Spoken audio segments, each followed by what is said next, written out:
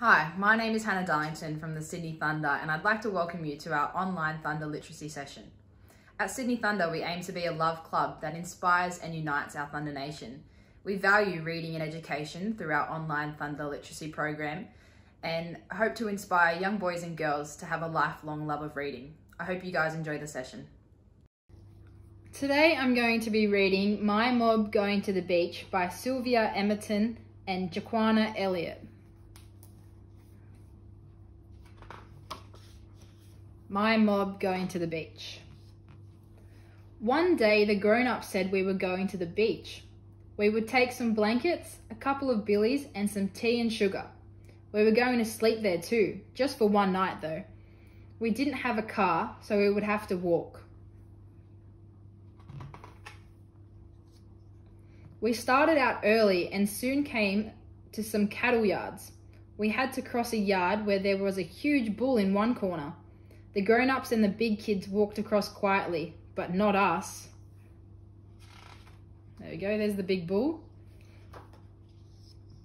We ran as fast as we could. Uh-oh, that doesn't look good. Shortly after that, we came to a camp near a billabong. We knew the people in the camp, so we stopped for a visit.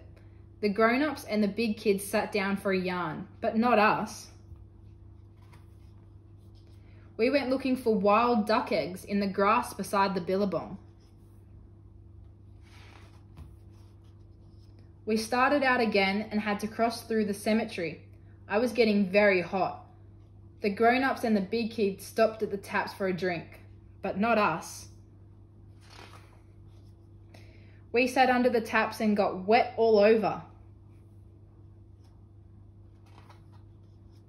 Finally, we got to the beach. We found a big shady tree to make our camp.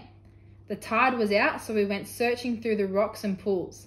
The grown-ups and the big kids searched for oysters. Yuck, but not us. We went looking for cockles. Yum. There we go, there's all of them.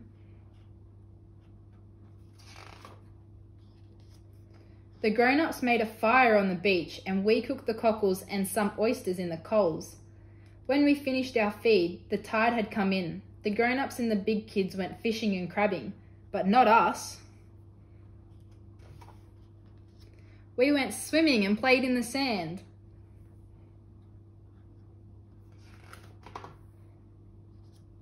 Late in the afternoon, we cooked the fish and crab and had a big feed. It started to get dark and the grown-ups and the big kids sat around the campfire to yarn and tell stories, but not us. We fell fast asleep. See? Fell fast asleep underneath the stars. And that's the end. Thank you for tuning into our online Thunder literacy program.